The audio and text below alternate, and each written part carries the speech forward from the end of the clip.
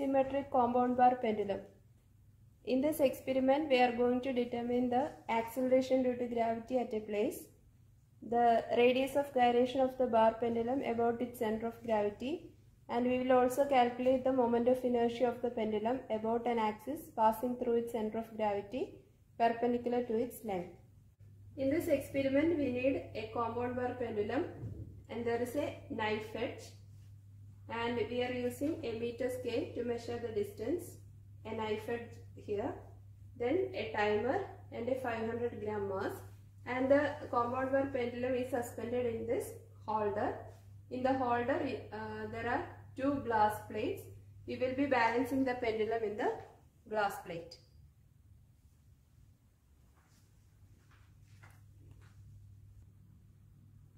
Okay, so this is the compound bar pendulum. Here you can see there is a knife edge. Now the knife edge is kept at the first hole, from the reference end. Here you can see a reference end. So from the reference end, we have kept the knife edge in the first hole. Here in the compound bar pendulum, you can see there are 19 holes. Each holes are at equal distances. Now I am going to suspend the pendulum in the holder like this. V-shaped portion should be facing downwards like this. Now the pendulum is suspended in the first hole. Our aim is to find the period of oscillation of the bar pendulum.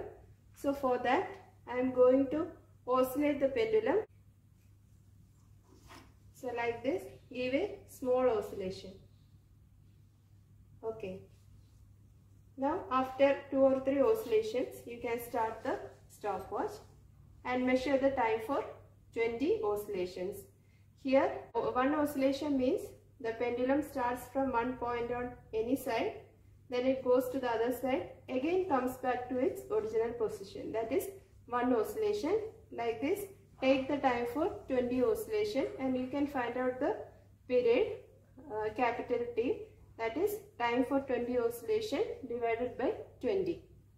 So you can take 2 trials for the same hole, that is first hole.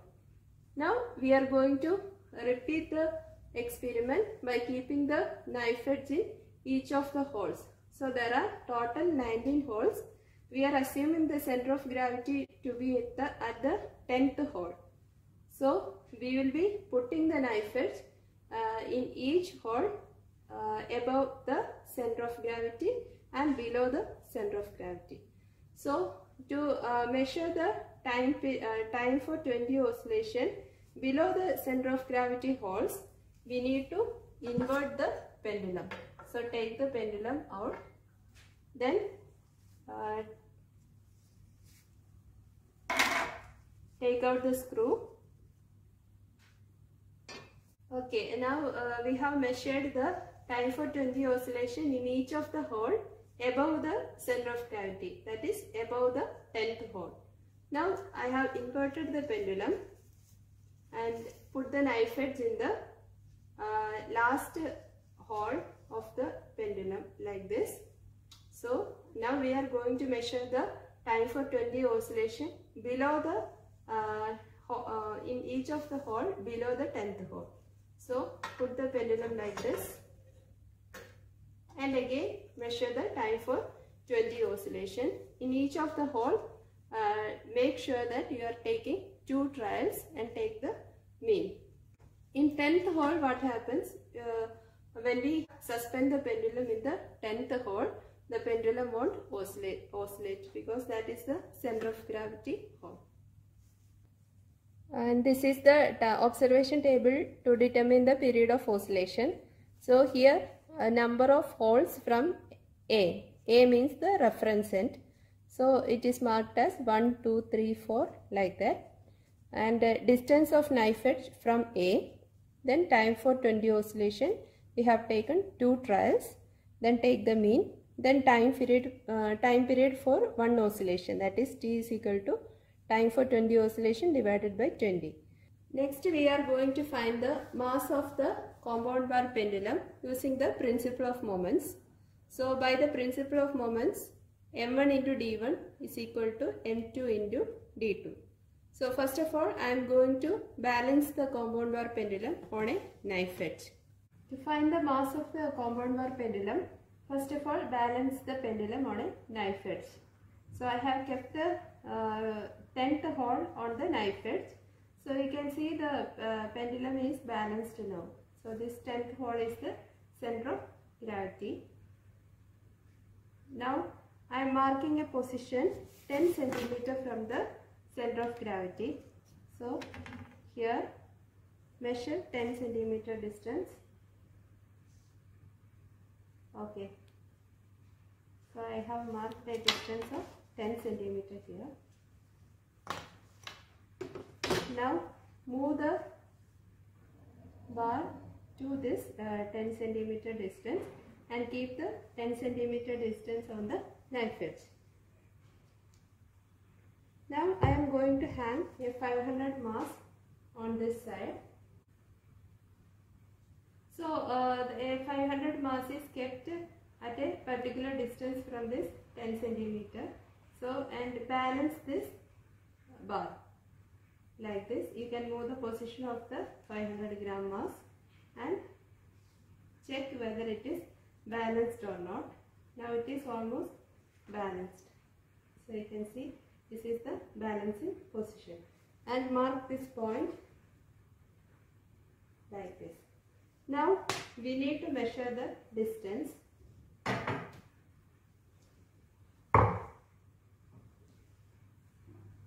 So in the observation you can write m1 mass of the hanger, that is 500 gram. Then d2 is the distance of the knife edge from the center of gravity. So first we have marked a 10 cm distance. So this distance d2 is 10 cm. Then d1 is the balancing length that we have to measure using a scale. So this distance we have already marked, that is d2 10 cm and this distance is d1. So this distance comes around 29 cm.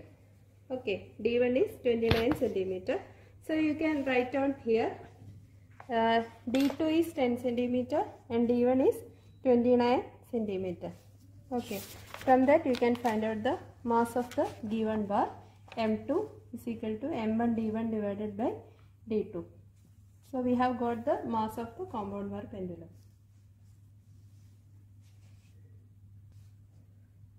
So in the second part we need to find the G value. Okay, so this is the tabular column. So period from the graph. Here we have to draw a graph between the distance and the time period. Okay, so the graph will be like this. So G is the center of gravity position, and here on both sides of the center of gravity you can see symmetric curves like this. So this is the graph we are getting. This is graph t versus distance. Okay, so period from the graph t. Here you can draw lines parallel to the x-axis on this curve. So here the lines meet at A, B, C and D. So you can take one line and the corresponding period you have to write in the tabular column. So period from the graph you have to note down for one line. Then length of the equivalent pendulum means you have to find the distance AC and BD. Okay, from the graph. So write down AC and BD. From that you can find out the equivalent length. L is equal to AC plus BD divided by 2.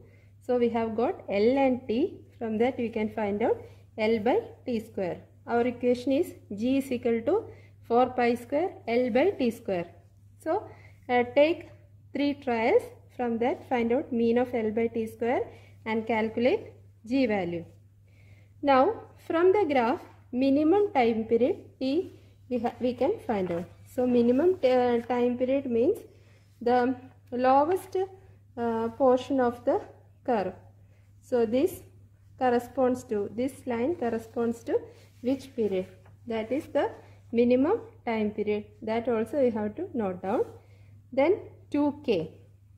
2K is EF. So EF is the line joining the lowest portion of the curves. That is EF. So we got 2K also. From that we can find out G. G is equal to 4 pi square 2K by T square, and find out mean G. G from 4 pi square L by T square equation, and also from 4 pi square 2K by T square equation. Take the mean of both. In the next tabular column, we are going to find out the radius of gyration K and the moment of inertia of the bar pendulum. So here we have to find out H1 and H2. We have already drawn the graph. In that, H1 is AD divided by 2. So we have drawn the parallel lines, lines parallel to x-axis. So from that, find out AD value divided by 2, that is H1, and H2 is BC by 2. So here this is BC. BC by 2 is H2. So from that you can find out radius of gyration K is equal to root of H1 H2. Like this you can take 3 trials and find out the mean K value. And from the graph also we can find out K. 2K is equal to EF, that is the line joining the lowest portion of the two curves, that is EF. So from that also you can find out K value and find out the mean K. And we can find out the moment of inertia also. I is equal to mk square. M is the mass of the compound bar pendulum that we have already found out. K also radius of gyration, that also we have found out. So substitute the values and find out the moment of inertia. And now the result part is acceleration due to gravity at the place, then radius of gyration of the bar about the axis passing through the center of gravity, that is K, and moment of inertia of the bar about an axis passing through the center of gravity, that is I. Thank you.